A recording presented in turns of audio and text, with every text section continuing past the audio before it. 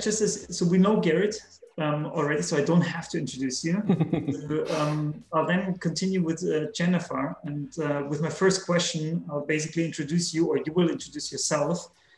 So Jennifer is from the Zone, and when we prepared, I asked her, so how can I introduce you? And she mentioned, don't tell my freaking long position title. I will just do this in a smarter way. So Jen, over to you. Please introduce yourself and maybe also share your aha moment, your key takeaway from our 2 keynote speeches, if you had one. And you're still on mute. Just 1 second, Jen, you're still on mute. There we go. So yeah, I'm Jennifer Rivas, and that freaking long name, the title is like a principal technical program manager. It's so long on there, but I do so many different things across the Zone. I don't know if anybody kind of knows what the Zone is or anything like that. But the Zone came in about 4.5 years ago in Germany and disrupted the market for sports viewing. You know, gave great competition to Sky. Who would have ever thought we would have been a competitor and really disrupt, you know, how sports can be purchased and watched within there. And from that point, we've become one of the biggest global streaming sports services in the past 4.5 years. And we just keep on expanding and expanding as we go. But yeah, I mean, one of my key takeaway moments, Stuart, that you said was around, you know, everybody's creative. I've struggled with that my entire life. My husband's an artist. He's an artist in video games. And I worked in the video game sector before this. And he's like always pushing me to be creative. And I'm always pushed back when I'm not a creative person. You know, I just solve problems. That's all I do. You know, but I don't do art. That's not creative. I don't make things beautiful. But then I've realized, actually, no, I am creative. I think around problems. What you said about connecting things together, connecting different ideas from other people, and that collaboration, that's where my creativity and innovation comes from, not from just artistic kind of creativity. So it's made me realize there are different types of creativity out there other than what you might think is the standard one. So that was a really good takeaway going, okay, no, I am creative actually, kind of thing. But yeah, I mean, I've been at DAZN and what I've come to realize my role is really kind of bringing the dreams of the business, the customers and everything like that to the people. You know, as a program manager, I just work with lots of people. I collaborate and bring people together and connect people together. And that's how I deliver the Zone and that. And what I've been focusing on for a long time is launching our new markets. And making those more efficient and everything. And now we finally have announced today that we're going to be launching in over 200 countries next in December. So it's a great opportunity to kind of fulfill my dream too of global domination through the Zone, really. So it's been great. Thank you, Jennifer. Who isn't in for world domination at the end of the day? So thank you so much joining us on the panel today. So let's continue with Stefan Heimbecher. I feel that there's some connection from your past and your experience. Please introduce yourself and also share some of your background and experience with the audience and the panel. Sure. Yeah, happy to do so. I have been in this industry, and that is the media industry, for about 30 years almost now, starting working at public broadcasters, that is the IRT, the research and development arm of the public broadcasters in Germany, Switzerland, and Austria. And then for many, many years, I've been Director of Innovations and Standards at Sky. I do remember when the Zone came around the corner and disrupted everything. But aren't those the challenges that we all love and that we all kind of excited about, although we typically don't admit it. Most recently, I have been working for Imagine Communications, so still standing in the same industry, in the media industry, but kind of jumping over the fence from the broadcaster side to the manufacturer side. And I've been managing the product training team there, and also built up and established a whole new advisory services arm for EMEA and APAC at the time. So I've been around for quite a while. Hopefully we'll be able to be around again soon once this pandemic mania is over.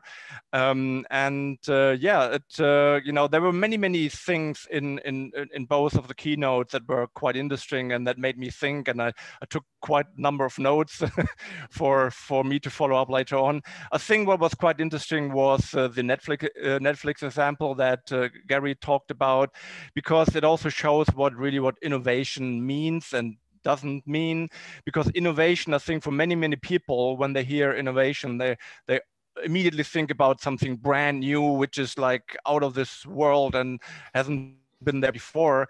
But I think in these days, innovation is a lot about all those criteria that you mentioned, and reinventing stuff and moving stuff from one realm to the other.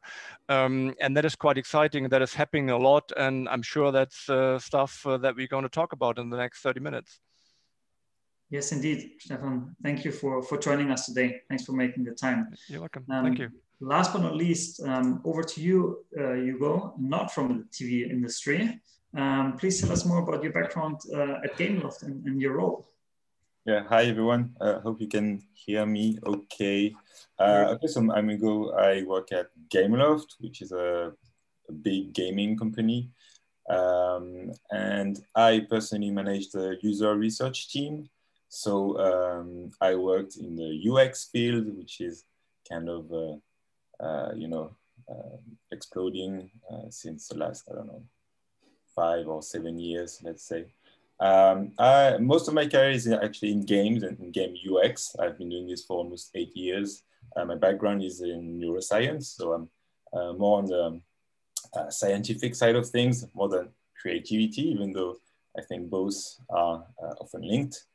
And so my job is to help the game developers make sure that their game is the best possible. And by best possible, one of the key aspects of that is to provide the best user experience possible and to avoid unnecessary confusion or friction or frustration or that kind of stuff.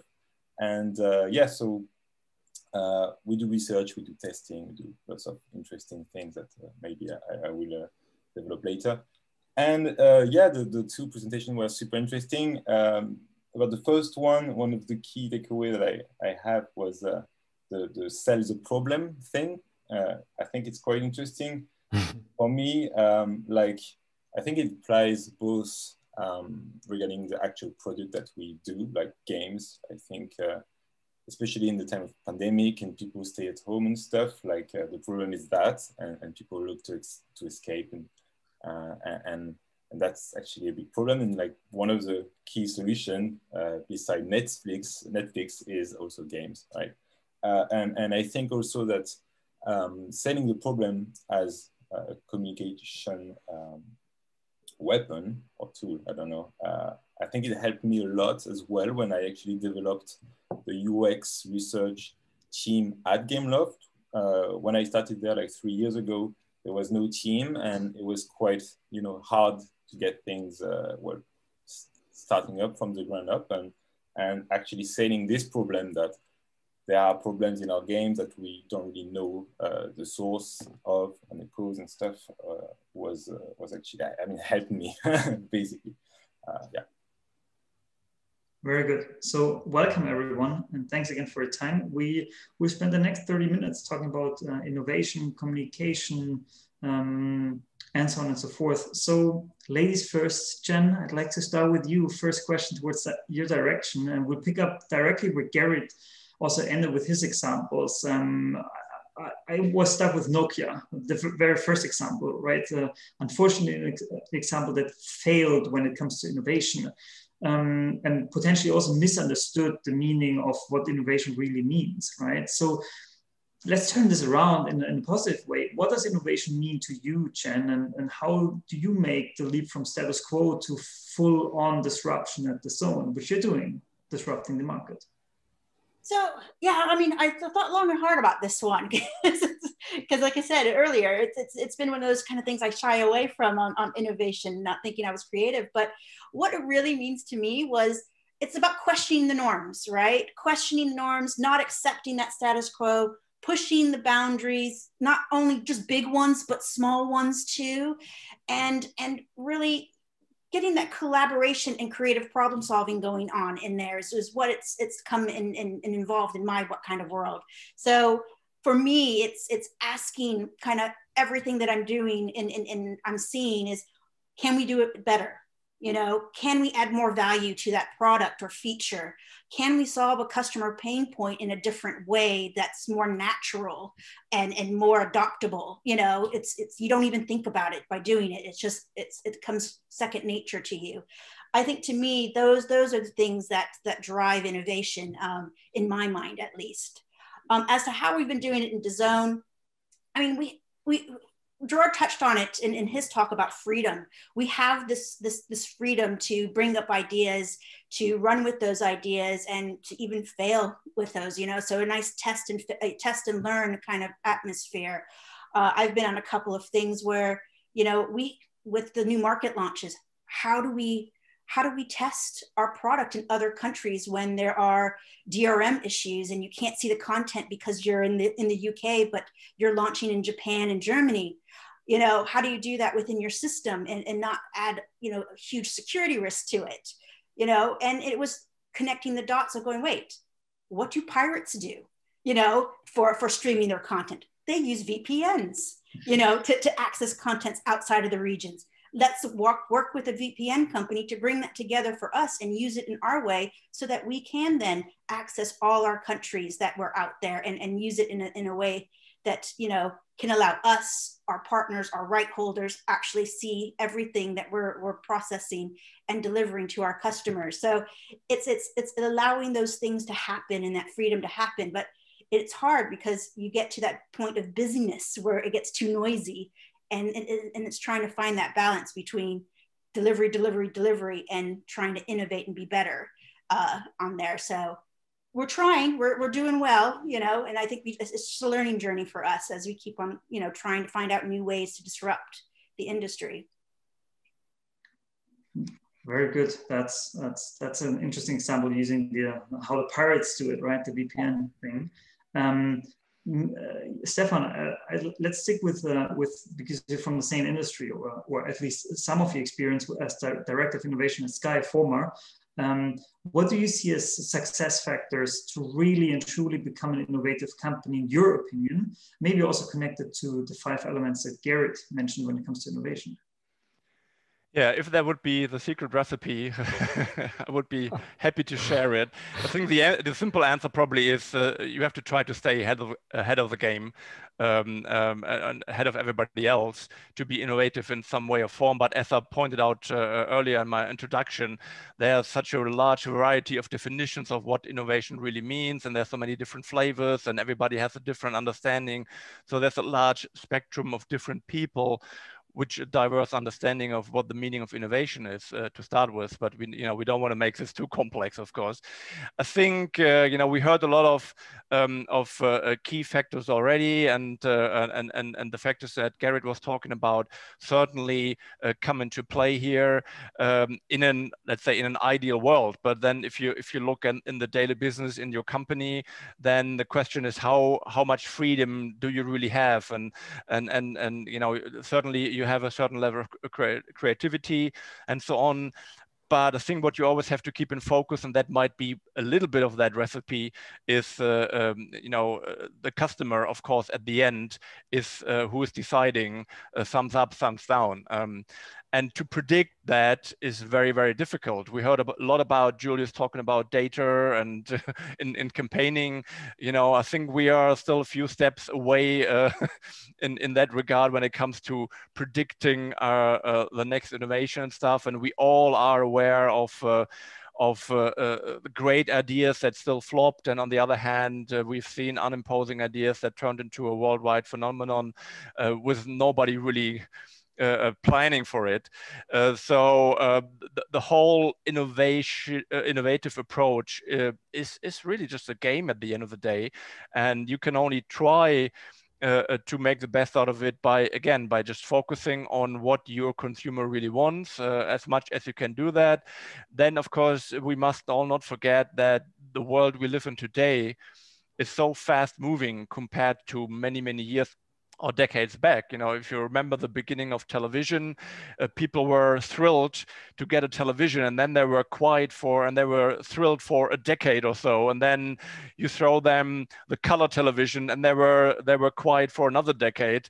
But today, you have to have something new in whatever you are offering, at least on a yearly basis. I think we even faster in the meantime, because people get bored quickly, and they're just really constantly asking for something innovative, whatever that means. And if you don't bring that to them, then they will just lose interest and move someplace else. So it's a very, very tricky world. It's at the same time, it's very challenging. It's very exciting to be part of that, rather than, you know, to be part of that once in a decade kind of innovation, at least for one industry. But yeah, it's so hard to really say this is the checklist. To come back to what Gary talked about, this is the checklist that you have to follow in order to make it a success. Yeah. I think it would be too easy if there would be one secret ingredient. Right? We would all be millionaires, and we would all be. Unfortunately, that's not the case. So you mentioned about that's part of the game, right? So gaming, that's Ugo, I heard, right?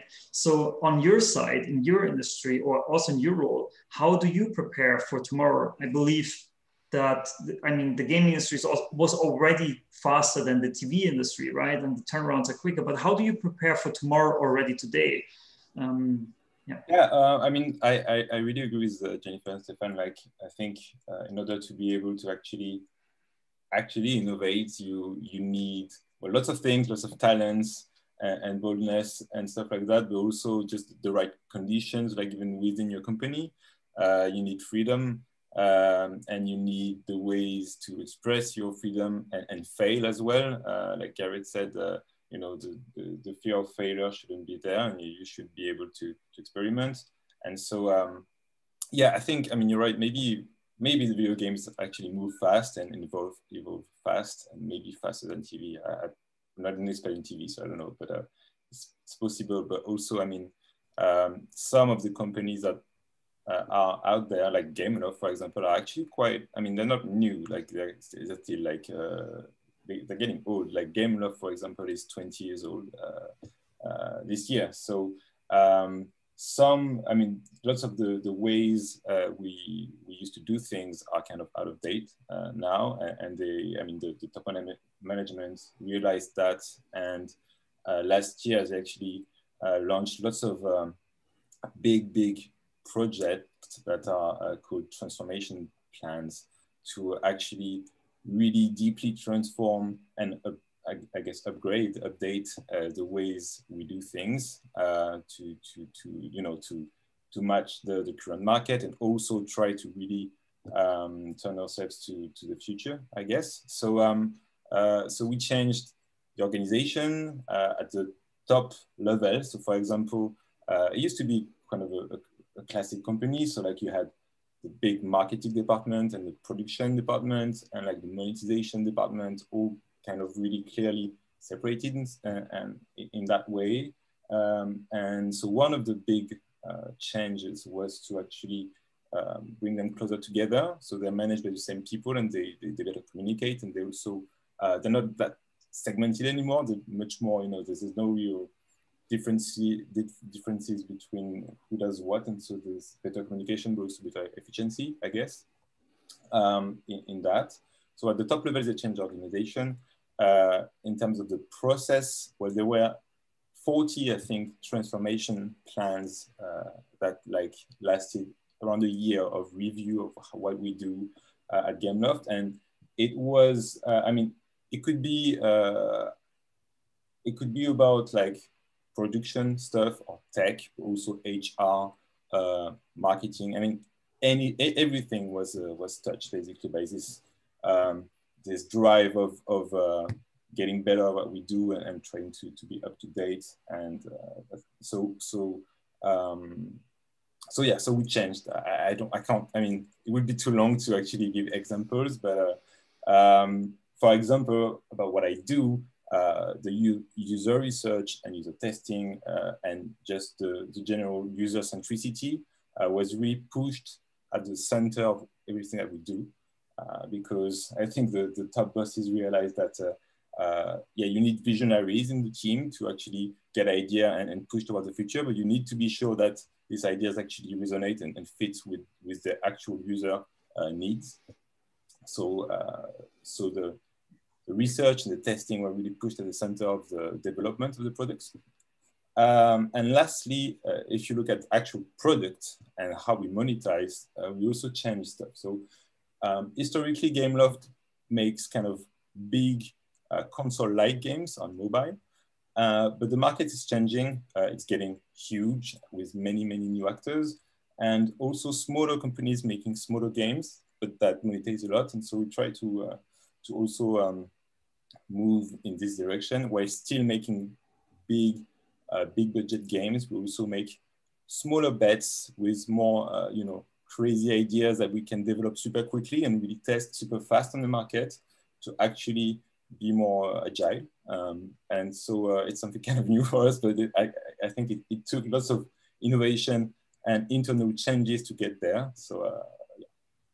So it's basically, in a nutshell, it's user centricity, but also that you change the entire organization structure to foster innovation.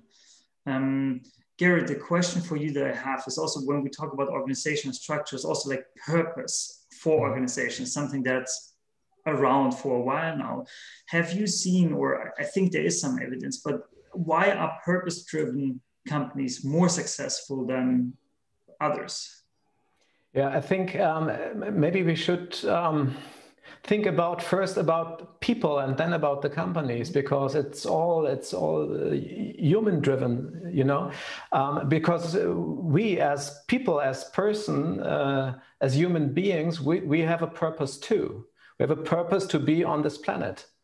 There's a word I did not know it before, because and I looked it up in deepl.com. It's self-efficacy. I don't know. As a German, I didn't know that. Self-efficacy means I must feel that I can make a difference, and then in the world, in my small world and in the whole world. And then, only then, I'm happy. This is my purpose of being here in this world. Then I'm happy, then I'm inspired, then I'm motivated, and maybe then I could be a part of a successful company. If you ask, for example, people in Silicon Valley, let's say at Google, at Facebook, or at Dropbox, why are you working here? I mean, it's fun to work there, and it's not, because it's hard work there. Yeah, if you ask them, you always hear one word, and the word is not purpose, but it's close to it. It's meaning. If you ask them, why are you working here? Because here I have meaning. I have meaning for this company. I have meaning for my own life, and I have a purpose for being on this planet. And I think this is the interesting part. And that's it. Give people their actions, their daily business, a meaning. Let them change the world. I think that's it. Mm-hmm. Very interesting. Any other thoughts from the panel on what Garrett just said? And maybe another thought. What I found very interesting is that the three, Jennifer, Stefan, and Ugo, used one word. It's a game. It's a game. I mean, Ugo has to use the word because he is from the gaming industry, but of course it's a game. I mean it totally positive, not negative. Treat them and treat yourself like a child. Let them play. Let them be mad, or let them try things out. Let them fail. Let them learn. The same applies to little children, right? And if you take the keynote, my keynote with the factors, every factor, whether it's creativity, whether it's collaboration, whether it's diversity, whether it's freedom, or what the error culture. If you look on a playground, you find children who are perfect in it. We know how to do it. And now we have to transform it, and that's not easy. That's right. And I don't have a recipe too. Then let's transform this transfer it in business. And like I said before, Gary, I think that's exactly the problem that, when I look at all your 5 factors, fully agree, from 1 to 5, no problem. But then if I try to map that into a typical kind of business environment, then you see that the pieces of the puzzle don't fit exactly. But I think that's all what we currently are speaking, for the industry at large, and for not only for the media industry, of course, what is currently being tried to move forward with terms like transformation and change and what have you. And agile concepts and all this kind of stuff, but it takes time, because again, at the end of the day, it's the human factor which plays a massive role there, and we all know best how we like to stick to behaviors and how difficult it is to change, even though we like to change. And then if you mix into that the constraints that you have from the business as such, from the technology and so on, then it's a very wild and very complex mix, which I think most of us are struggling with these days. But again, I say it again, it's also nice to be part of that industry at this time, because there's so many challenges and so many juggling going on that we have to look at. But it will be interesting to see, how many Nokias and how many Netflixes we will have in the end, right? I think when you mentioned about games and how we all said games, it really resonated in there, because I look at things almost like a Tetris game. Sometimes you only get 1 or 2 lines. Sometimes you can get the multi 4-line Tetris box, or even a couple of Tetrises in a row. And then sometimes it just comes in so crazy, you collapse and the game is over, and you just got to start all over, because you're like, wait, there's still hope. I can still try again, and I can try something differently and keep on going. So to me, I always look at things weirdly as a Tetris game, and how can I get those big Tetrises in my life, to really kind of elevate it in ways and bring some more joy into it. Yeah, I agree. And Stefan, I agree too. It takes time, of course. But as Julius also said, you don't have to win the war for the next year, maybe just for a day. And to apply this to the culture of innovation, you can start with one tiny tool. Why not? Absolutely. It's not that you can prepare for having like the 6 or 7 culture factor in one day, but you can. I think it's also about communicating. If you start with one little tiny idea, you give an information to other people outside. You tell them, okay, this is our pathway, and this is just the beginning. Absolutely. Yeah, so I think to summarize a bit is really that innovating on a smaller scale, right? Being able also with the failure culture is also something that we heard, because gaming, you can't win every game. No one can, right? Sometimes the soccer team tries, but even they will try to lose one game, or will at the end lose one game. So you can't win all of those, and I think that is changing and also on a smaller part.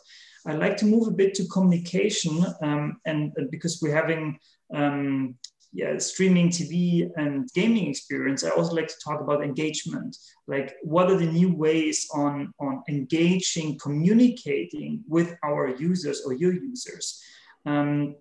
So COVID-19 is also changing a lot of things. So Jennifer, this question will go for you. Is also changing the sports industry in the way we watch soccer and lots of other sports. And the streaming video consumption is skyrocketing at the moment. Have you seen any change in the way you're engaging with your customers, or do you see any change in the last year or predicting in the next year on how the whole streaming and potentially also with engagement will change? or is there something you can spoil them already? Yeah, well, absolutely. I mean, COVID's been pretty bad. I mean, I've enjoyed it because I don't commute 4 hours every day to work anymore. So working from home is amazing for me. But what it has done, the plus sizes of COVID is that people are adopting technology at a faster rate than they ever have before. Just think of contactless was slowly coming in, and now everything is contactless. You know, when you go to the stores in that way, people are now watching streaming. Sports is behind doors, and the only way to really enjoy it is either by streaming or if, you know, that normal linear channel, but it's still a different experience in that way. In the early days of COVID, the Zone really pivoted quite quickly on looking at ways to engage, you know, users while we had a dry period, a blackout of sports, right? So we had a deal that we did with a PDC Live Home Tour where you had elite dart players using Zoom to play dart champions inside their house. You know, you had that. We looked at gaming and we used a Twitch, you know, off the shelf software that we adapted to our uses so that we could have a Twitch-like experience with archive content that we had in our catalog so that athletes could talk about these matches that they were in or other matches and give their experiences or takes on this archive content that we had already in the Zone. So it's kind of trying to figure out how do you use what you have now to keep people engaged until sports is back on. Now that sports are back on, we're actually seeing an uptake like we've never had before. Usually summer's dead in sports. You know, it's the hiatus for everybody, but now we're almost back to normal viewerships with just more to come in the future. We're also looking at how do we switch from that lean back experience on the TV, right? Where it's kind of a passive experience of watching TV to that lean forward experience of being more engaged with where you watch. So that's kind of where next year kind of looks like, is how do we get more engagement from what you're watching and being more active watcher than a passive user in that. And one of those things is around social. How do you bring social into there? How do you bring the things that they're missing from the pubs and stadiums into your home? So, you know, just like Disney and Netflix are bringing out, we're also looking to bring out watch party elements to bring that social element in there. And then we're looking at more things in the future. So I think that's where the biggest change is going to come from. Yeah, so that's very interesting. Anyone has other ideas coming up from the social point of view? Because I mean, we're potentially just going to light lockdown in Germany pretty soon. So we might need to get some more social stuff happening while watching or playing. So Ugo, is there anything in the pipeline basically on how to make gaming more social? I mean, it was always remote, but I guess if we're remote the entire time. So is there something new from an innovation point of view? Yeah, I mean, so gaming has been more and more social increasingly over the years, right? I think from the very early days of gaming where just people gathered in front of the same TV, and you know, we had like a split screen of playing the same game on the same TV, and then the online gaming took off, etc., etc. And then mobile, obviously, you can play on the go, and this changes also the experience. Regarding the actual social interaction, like people make friends online now, and you can see that especially the new generation, so the kids, the kids of like, I don't know, 8 to 12 are actually even, I mean, they don't really engage and have the same behavior that people like me do. So people in their 30s. So us working at game company, we're not that old, but we already feel old, you know, watching kids play and what they do. Because if you take games like Fortnite, for example, like lots of kids that play these games are like, 8 to 12 or a bit more. And they just use it as a way to hang out. So they play the game, they also just chat and hang out. So lots of social interaction take place there. And with COVID, obviously, it it acted as a new playground, I guess, because it didn't have the real one. So that's I think that's super interesting. Very interesting. Any other new engagement models where we're in a light or full lockdown over the next month that you foresee? Well, maybe one more regarding more like innovation. So I'm talking about gaming, but obviously this also probably will impact other businesses. But so there were many innovations in gaming that impacted the games and how we played and also who played. So, you know, the iPhone revolution brought mobile gaming to everyone's pocket, especially it changed kind of the user types as well, where in the past, most of the, you know, the cliche of the gamer of like males, like teenager boys or like maybe their 20s that we don't really interact with people and stuff. I mean, that's not true at all. It wasn't that true at the time, but it's not true at all now because lots of studies show that most, actually a majority of what we call gamers are actually female now, and sometimes, and depending on the studies, but like lots of studies show that they're between their 20s and their 40s actually. And so they don't play the same type of games, but that they're there and they also generate lots of revenue and stuff. So, you know, the perception you might have changed, but that's another topic. But just, so yeah, there was this revolution of the iPhone and mobile gaming in general. Then 3G and 4G brought the actual mobility of things because you can play from anywhere with people. And so you can download games even if you're not at home, and you can play online if you're not at home. Obviously 5G is going to bring this further even more because games are getting bigger, and the speed of network is going to change also esports, which is a big thing. And so you need, you know, the best connection to play esports, obviously. And now the next revolution that's coming just now is the cloud gaming, which means that you can play any game on any type of screen, which is kind of crazy because in the past, you know, there were the big demanding games like console and PC games, and you had the simpler, smaller mobile games. But now, because the processing is actually in the cloud and not in your device, you could play anything, anywhere, which is really interesting because, again, not everyone has a gaming console at home, for example, but everyone has a smartphone. So even in terms of market, this will probably bring lots of changes in the very near future. Very interesting. I mean, 5G is just ahead of us, so that's going to be a very interesting one. And that's also bringing me to the last part, and also already towards the closing, is what are the key industry trends that we're all foreseeing in our industries in 2021? You mentioned a couple of those already.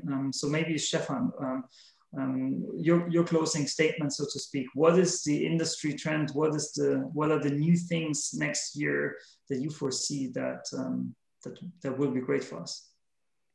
Yeah. So on the one hand, it's one of those crystal ball questions again, but I think for me, what is really exciting and what will be most interesting in terms of trends is how much of all the stuff that the pandemic has kicked off now or accelerated in 2020, you know, and kind of what we saw here is necessity is the mother of invention, kind of, you know, how much of that will really be established in the long term.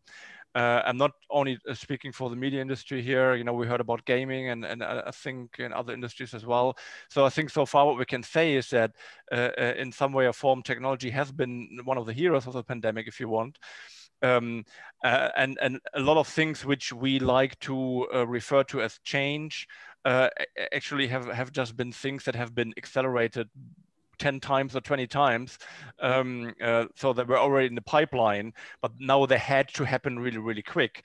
So not only for all of us in the home office in terms of Zooms and stuff, which is not that much of a massive introduction, maybe just in the amount that we have seen it, But if you look on the production side in terms of remote productions and stuff like that, so we have people now sitting in their living room or in their office and running entire television shows from their home, and we're talking really full-blown high quality HDR 4K things here.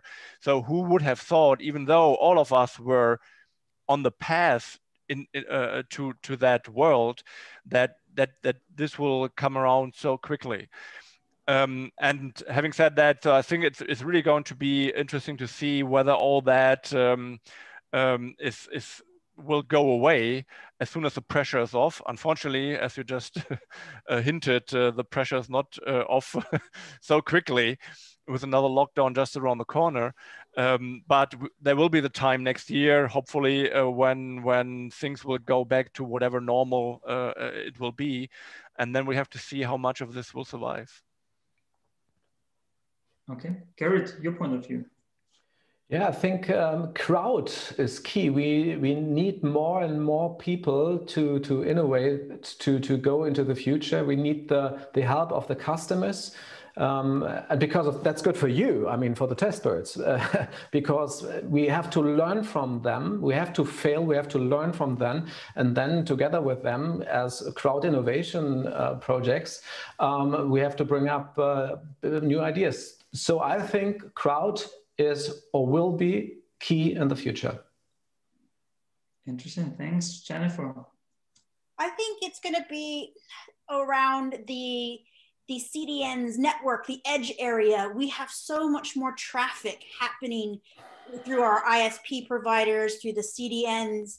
You know, everybody's getting higher broadband at home. They're doing more traffic on the internet than ever before. How do we make sure that, you know, we manage that traffic, and how does the industry change to be able to cope with that amount of traffic as it keeps growing? I think that's going to be an interesting place to watch in the next year, to see if that keeps up with the pace of our consumption that we're doing in the world right now digitally. Very good. Ugo, any last addition from your side? You kicked off the trend analysis already. Yeah, sorry, I was maybe a bit too excited. Yeah, I mean, so quickly talking about games again. And maybe making a link to new type of usage, and also at-home TV and that kind of stuff. One example that strikes me is American politician Alexandria Ocasio-Cortez, AOC. I don't know if you've heard, but she streamed herself playing a game last week, trying to engage people to actually go and vote. And first, she's a politician, she's young, she's probably not a gamer, but she played that game that is kind of making the buzz right now, Among Us, which is extremely accessible, extremely simple to play and very fun. And she streamed herself playing it, and super, I mean, while doing it for, I don't know, an hour or two, she became one of the most viewed channel on Twitch. So she had lots of engagement and traction, and was able to, you know, to play and have fun, and also hopefully bring people to think about voting and go vote. And so I'm really interested in this, like how all these different, you know, all the technologies, the gaming, the new ways of reaching people actually go together. I think it's a super interesting example. Thank you, Hugo. That is a very good closing remark, and basically closing from where we started with the election, right? And US politicians talking about communication and innovation. We're a bit over time, so therefore there are so many questions as always that I would like still to ask, but there's only limited time. So thank you very much, Jennifer, Ugo, Stefan, and Garrett, for joining the panel today. I think we covered, this was fun. This was the first time we've done and hosted this in a Zoom environment. So yeah, we all used to do this in a different way, but it was fun for me. I hope you also enjoyed it. Also to our attendees, thank you for joining. Towards Julius and Garrett, our keynote speakers, thanks for making the time. Thanks for joining. I have two key takeaways. The one is from Julius: win the day, not the year. I'll put this on a post-it very soon. And yeah, Gerrit, I think the failure culture is something that I will also have as a takeaway, besides all the other many points that have been mentioned. My last thanks goes to the team who have actually organized this today. So Caro, Fred, and Toby. I know they're way more in the background, but D3 were running the show today in the background. Thanks for the support. Thanks for putting this all together. If you liked it, then we're happy. Have a wonderful evening. Thanks for joining, everyone. And yeah, enjoy the evening. Thank you. Bye-bye. Thank you. Bye. Bye. Bye. Bye. Bye-bye.